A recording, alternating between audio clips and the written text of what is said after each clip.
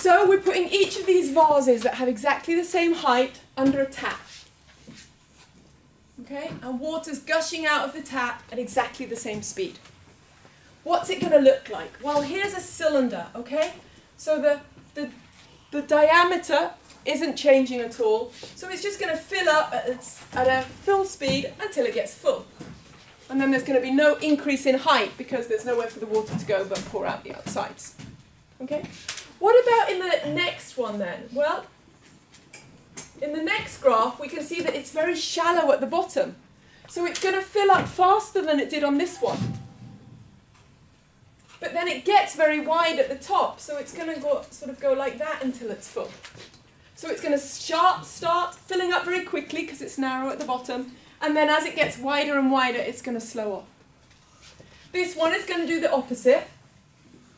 It's going to start really, really slowly at the bottom because it's a really big, the height is not going to increase very much. We've got a big volume to fill. So it's going to start slowly at the bottom, but then as it gets narrow at the top, it's going to go faster. And then we have this last one here, which we can see it's going to start slowly at the bottom, like this one. Then there's a point in the middle where it's almost like a straight cylinder. And then it's going to go slow again at the top. So it's going to look like that one. So you just have to think about the water flowing at the same rate. How quickly is the water going to fill upwards?